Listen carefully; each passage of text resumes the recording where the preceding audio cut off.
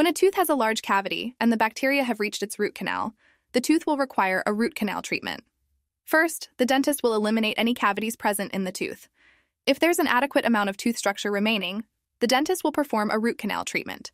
A set of shaping drills is used to clean the interior of the root canal using a special solution known as sodium hypochlorite. Before moving forward, dentist must completely dry the root canal to prevent bacteria from returning. Once the root canal is dried, a sealing material called gutta percha will be placed inside the root canal to finish the treatment.